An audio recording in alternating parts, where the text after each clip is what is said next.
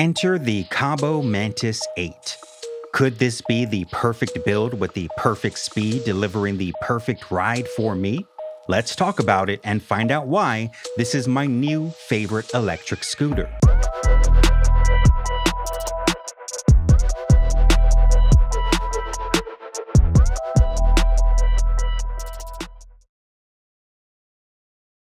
What's up, YouTube universe? This is Jacob Dark, and if you're new here, I'm someone who's always trying to get my hands on the latest gear to test, review, and give my opinion to help everyday people just like me make that final purchase decision. Now, if you decide to buy the Mantis 8 for yourself and want to save $150 off the retail price, you can do so by using the link in the description below. Now, let's not waste any more time and get into today's video. The Kaabo Mantis 8 retails at $1,099 and is a mid-tier, price meets performance electric scooter for those looking for the best bang for your buck. Before we do some testing, let's go over the specs and features of this scooter. Starting with the left side of the handlebar, you'll find your foam grips, which are pretty comfortable to hold, no complaints there, zero slip or issues other than being prone to getting a little dirty so far. Above the grip, we have your bell to alert pedestrians, your rear brake lever. Then we have your controls, which the top button can turn the scooter's LED lights on and off. And a feature I haven't seen in a scooter before, we have buttons to turn on your left and right blinker, which I think in the name of safety, especially for those who plan to ride these on roadways with cars, is a huge feature. There is also a button for a horn, which seems to be not working or just missing altogether. In the middle, you'll notice there's 4 screws which were used to tighten the handlebar to the stem, as it was the only thing not already assembled out of the box.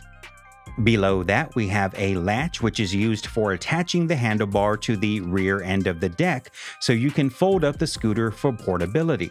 More on that in a few. On the right side, we have your Eco and Turbo button, as well as your single and dual motor buttons, and as you'll see in my test coming up, they make quite a big difference. My only complaint here is since it's not a push-in type of button, there's no real way to know which mode you're in other than testing the differences in acceleration. Up top, we have your sine wave LCD controller, which can be powered on by holding the power button down. On the screen, we have the gear you're in, your speedometer, your odometer, and your battery status icon. Tapping the power button and then mode button allows you to switch the gear that you're in, 1 being the slowest, 3 the fastest. Toggling mode allows you to switch from odometer to trip and other settings, letting you customize your display. And holding the power button down turns the scooter off. On the side of the controller, we have your acceleration lever, and below that, your front disc brake lever.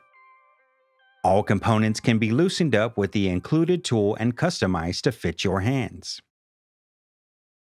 On the front, I've attached this awesome accessory that was included, a zip-up pouch which is just big enough to house your wallet, keys, a bottled water, a cell phone, or whatever goodies you'd like to bring along on your trip. As you can see inside, there's flexibility in storage space which is protected by a hard, what I believe is plastic or foam casing. Let's talk about portability. At the bottom of the stem is a really easy to use twist and tighten collar system. Once you've pulled back the levers and loosened the screws, simply lift up and begin to fold back the stem. I apologize for the camera work here. It's kind of hard to hold the camera and do it at the same time. Once folded back, use the latch I mentioned earlier in the center of the handlebar to lock it in place to the rear deck, and you're now good to go to store it in your trunk or whatever space you have when traveling. At about 45 inches long and only 53 pounds, it's easy to pick up and carry to take anywhere. The deck is covered with a rubber top, making it easy to grip, and measures about 8 inches wide, about 18.5 inches long, with a full clearance of about 25 inches when using the rear footrest. The deck has a 5.5-inch clearance height, has a solid metal kickstand that won't be breaking anytime soon, and to the front, your battery charger port, which connects to the 48-volt 13AH battery, which takes about 3 hours to charge and gets up to about 25 miles per charge. The 8 in Mantis 8 stands for the 8-inch tubeless pneumatic tires, which I found to be perfect for pavement and roadways, and in combination with the front and rear Type-C shock absorbers, make a super comfortable ride for city dwellers like myself. It uses dual suspension, dual front and rear 120mm disc brakes, which admittedly take just a little bit longer than I'd like for sudden stops, but once you've got a feel for it, are as effective as needed. Let's take a second here just to admire this shot. The scooter's dual 500-watt brushless motors really make a big impact, as you'll see in my upcoming acceleration test, and I think that having that second motor really adds punch that helps you take on steeper hills and hang with traffic. I'm a big fan of the LED light system here, as a lot of scooters tend to have just front and back lights, and having those side LEDs across the deck really gives it a dynamic look. There's no way you're not going to be visible in traffic. All those features housed in an all-black, sleek aluminum alloy frame, but the most important question remains, how does it actually perform? Let's get it on the road and run those tests. Here we are at a newly built business strip parking lot, which has just enough roadway to simulate a small speedway and run my acceleration tests. Let's test every speed option available and see the difference.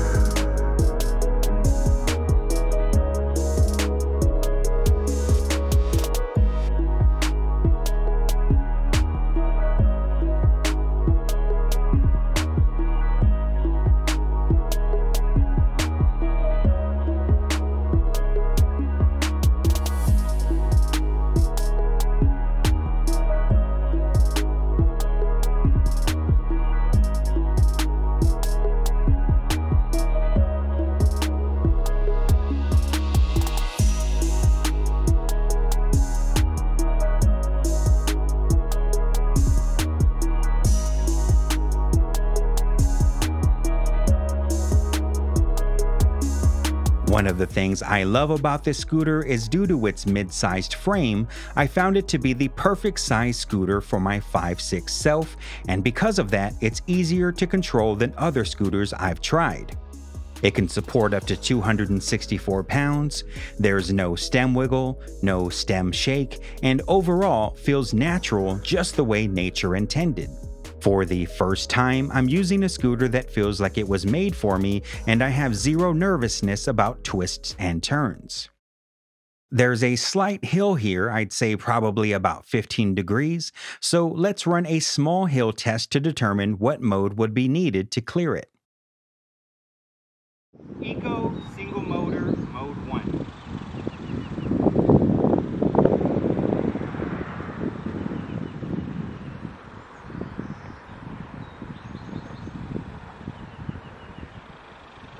Nope.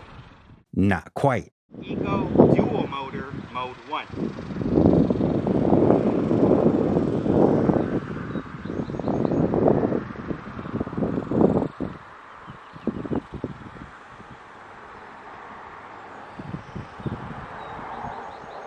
Almost there. Come on. Mission accomplished. And just for fun, Turbo Dual Motor Mode 1. As you can see, any mode from this point on will have no problem at 15 degrees. Since it was a nice day, I decided to bring it to a local trail I frequent for some extended ride time.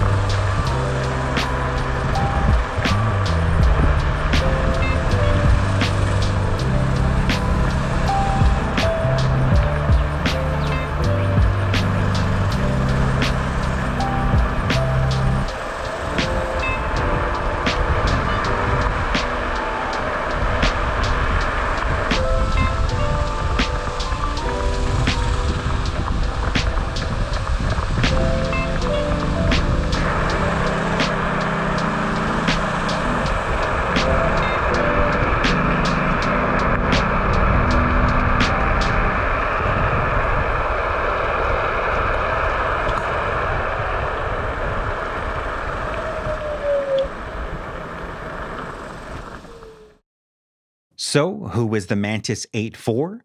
Anyone who's been using entry-level scooters and wants to step up to the power of having dual motors in a compact, lightweight, performance-driven body with a price tag much more affordable than most dual motor scooters that market themselves as all-terrain powerhouses. If your primary use will be in the city, going to school, work, or just exploring anywhere with an urban commute, the Mantis 8 is one I'd highly recommend, and as of this video, is my new favorite scooter. That's going to do it for today, so as always, be sure to hit that subscribe button and that notification bell so you can be alerted each time I upload more content. So until next time, thank you for watching, stay tuned, and have a great day.